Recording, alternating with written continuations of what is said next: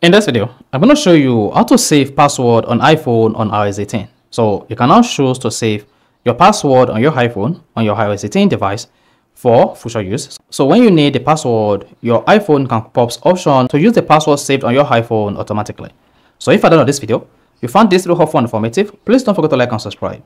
Now to save password on iPhone on iOS 18, all you need to do is open the password application just like this, unlock with your Face ID or Touch ID depending on the device. Then click on all under passwords. Click on the plus icon at the bottom right.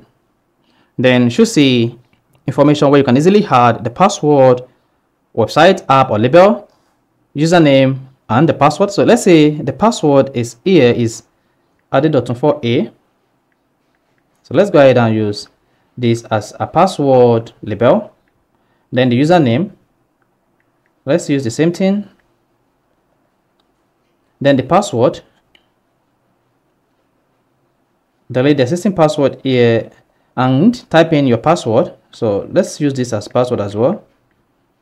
Then if you have any website where you want to use this password on, you should just come here and type in the website. And then once you are done, click on the save button at the top right. Then you should see the password saved. Then if you come back to the password page here and click on all, then if you scroll down, you should see the saved password on your iPhone. So go ahead and click on that. Then you can click on password to review the password. Then you can go ahead and copy the password. So this is an easily saved password on iPhone on iOS 18. So if this is helpful and informative, please don't forget to like and subscribe.